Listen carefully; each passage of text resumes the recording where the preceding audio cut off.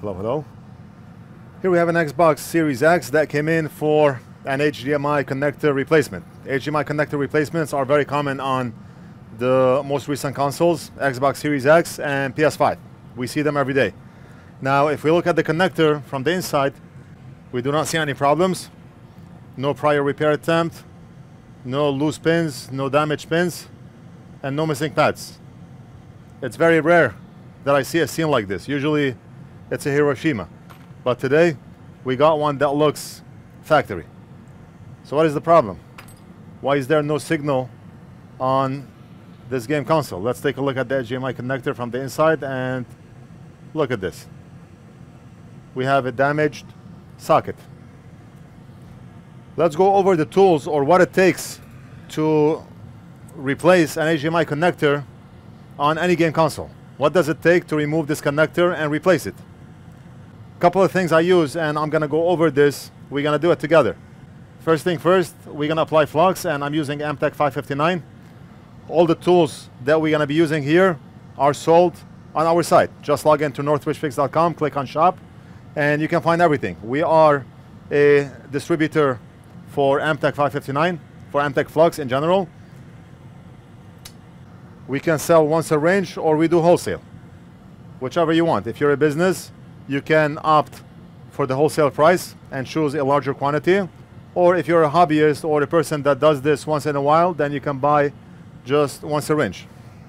Now, the next thing on the list is low melt solder, because right now, if we apply heat onto the board to remove that connector, it's gonna take a lot of heat to desolder that connector. The board is thick. I do not know how many layers, but the board is thick. What's gonna happen is the board is gonna have to absorb all the heat until it reaches melting temperature of solder, and that's when you will be able to remove that connector. So you're gonna bombard the board with an extreme amount of heat to remove that connector. And some people can't even remove the connector even after they apply a lot of heat. And that's why we see consoles come in here with rip pads, because people, they force pulling on the connector while applying heat, 2 minutes, 3 minutes, 4 minutes, and they're not able to do it.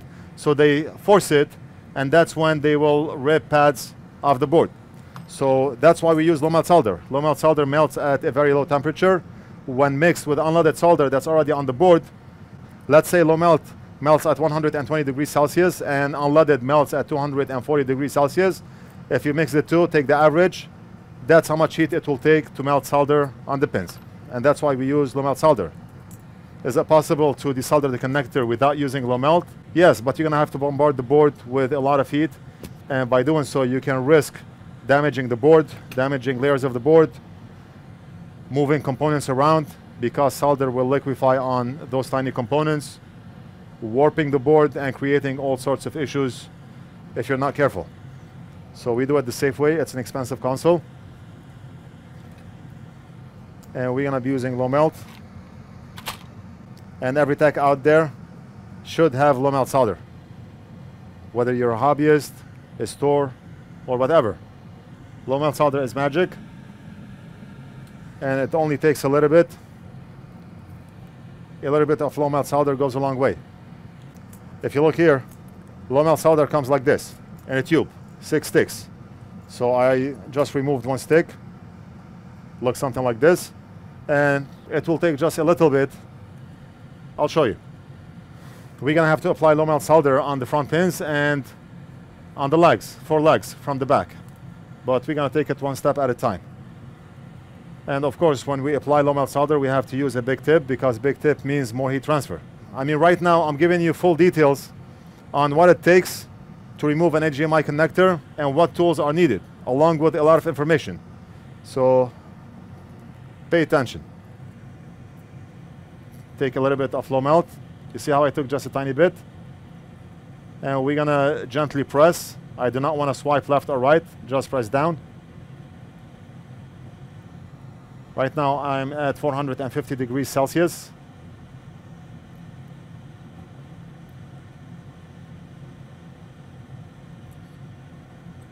And not every soldering station is the same. You have the cheap soldering stations where even though it shows 450, it's not really outputting 450 because the board is absorbing the heat, and the soldering iron tip, the temperature will go down to maybe 300, And on more expensive units or good soldering stations, the machine will compensate for the lost heat, and it will push more heat so it can keep it at a steady 450 degrees. Like the station that I'm using now and the station that we sell, the T3B soldering station. You can look it up on NorthridgeFix. We only sell stuff that we approve of. Some people get bothered when I mention the tools that we sell.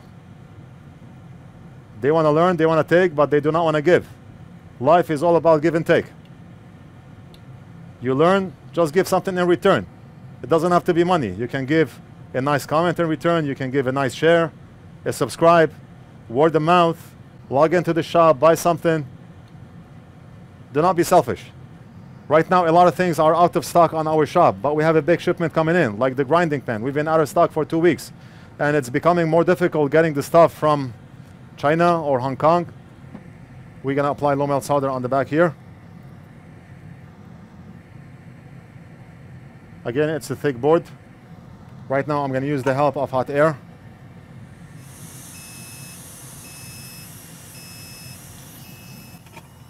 And flux is your friend.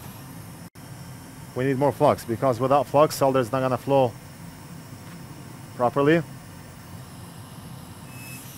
And we're gonna do the same thing on the right. Apply flux. Do not be afraid to apply a lot of flux. And one other thing I want to talk about is international shipping. Some people feel that international shipping is expensive at $56 per shipment, and it can go up more, up to $110, $120. It depends on the country and the weight of the package. Right now, if we ship one syringe of flux to the UK or to Australia, it's costing us about $57 for shipping, even if it's only one syringe that weighs about 4 ounces. We do not have control over shipping. We do not make money off shipping, and I mentioned this before. Sometimes we lose money on shipping. If the shipment is costing us $60 and we charge the customer $56, we do not ask the customer for the $4 extra. We just take it.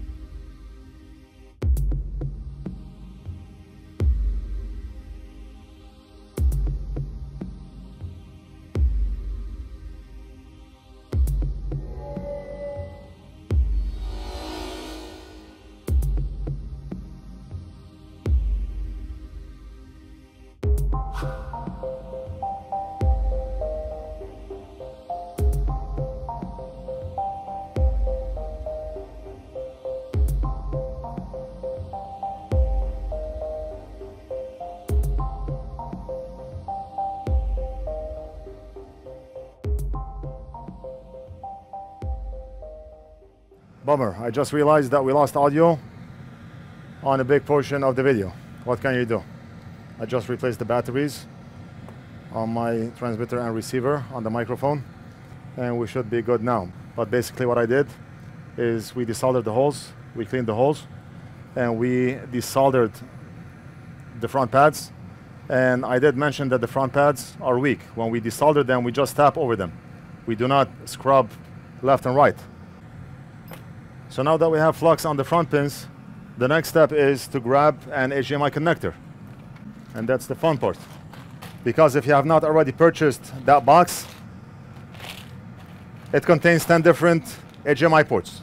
You have 5 connectors each, except for one of them, which is the USB 3.0 connector for a PlayStation 5. But you have 5 PS5 HDMI connector, you have 4 PS5 USB 3.0 connector, you have 5 PS4 Pro Slim HDMI connector, you have 5 PS4 HDMI connectors, you have 5 Xbox Series X HDMI connectors, you have 5 Xbox One X HDMI connectors, 5 Xbox One S, and then you have 5 USB-C Nintendo Switch charging connectors. And you have Nintendo Switch OLED USB-C connectors, also 5 pieces. And you have one generic HDMI connector that I tend to use a lot. I use it on receivers, on TVs, and I have a lot of videos on YouTube where I worked on fixing an HDMI connector on a random device, whether it's a receiver or video device, any video device. They almost always use that same HDMI connector, and it's a very useful connector. I included that connector in the box. It looks something like this. You're not going to be able to really tell how it looks like, but that's a very popular connector. We have 5 pieces inside here as well. You have 49 connectors here. Some connectors are $6, some connectors are $5, $4, $3, but it adds up. Right now we are looking for an Xbox Series X connector, and it's right there, right here. Open it up, and right there. So anytime I need any connector for any game console, I get it from here. A lot of you already purchased the box, but if you did not know about it, now you do. And some of you are asking about our 500 charging ports box. It's out of stock as well. We have a shipment coming in for the ports, maybe in 2 weeks. You can check on the let me know when the item is back in stock, and we will notify you when we have it back. And what we have to do now is we need to apply solder onto those pads, and we're gonna reflow that connector better than factory. That's what we're gonna do. Let's tin our tip, and then we're just gonna swipe. And the pads are tinned. We have enough solder on the pads, and now we're gonna place the HDMI connector like this, and we're gonna apply hot air to reflow that connector down in place in a better than factory way. And you will see the end result after we're done.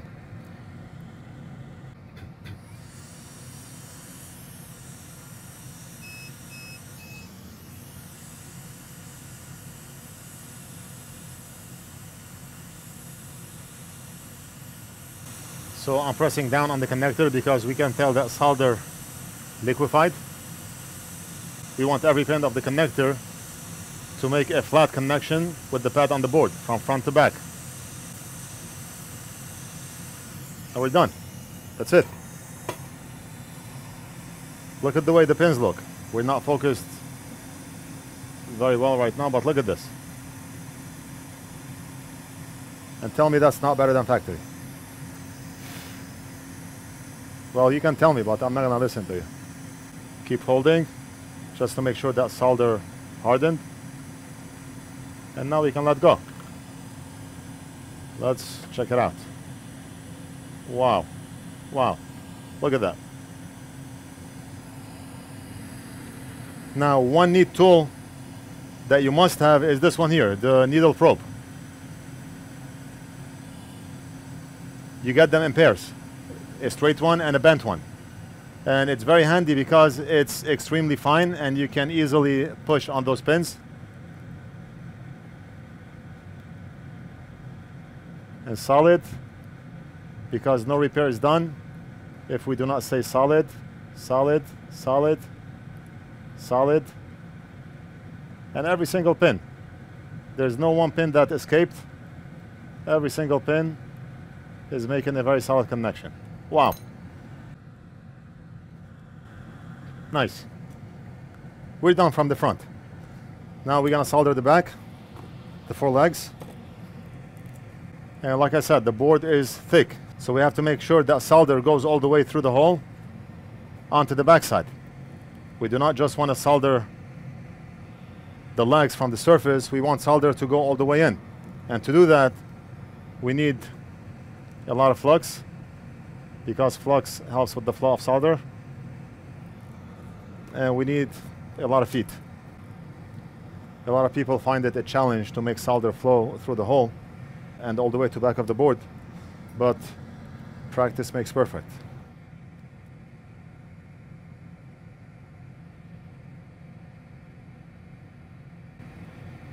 All right, and let's do this one. We're gonna go over them one more time so we can make everything nice and round.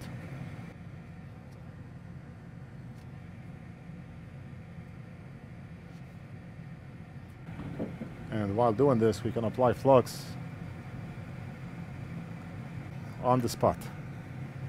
And finally, we're gonna do this one here. And also apply flux on the spot. Apply more solder.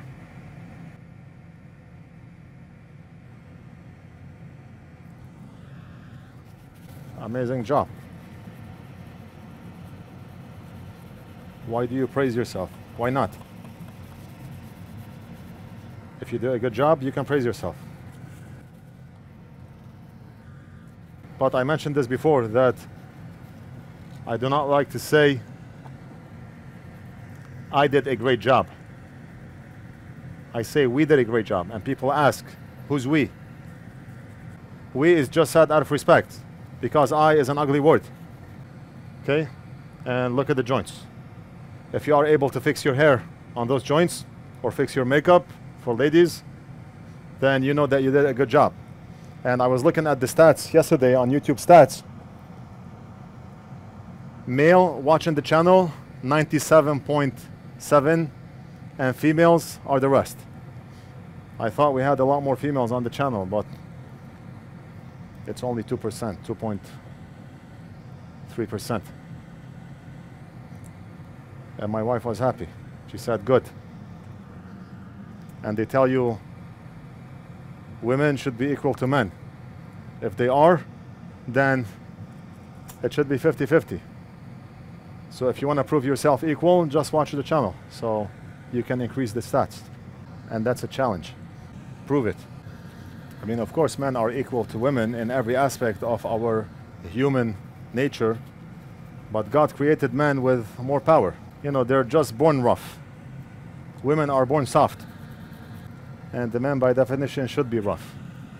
I mean, like when you take a photo, you're satisfied from the first photo. You do not take 50 photos to choose one. That's what I mean. You do not care. That's how I look. And the looks in men is not everything. It's a plus, but it's not everything. The personality, the way you are with people, that's what matters. And if we flip the board, look at that. Look at how solder flew all the way to the front. Right here.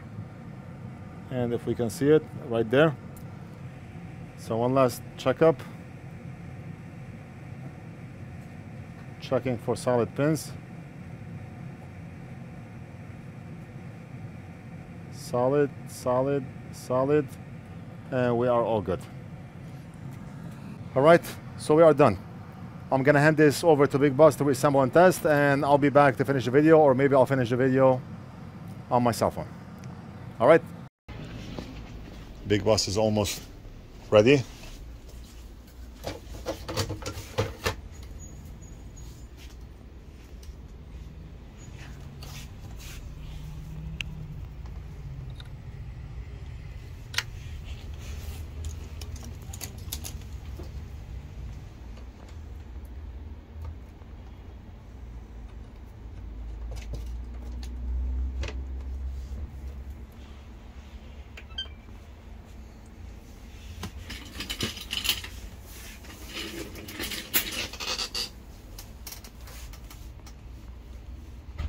And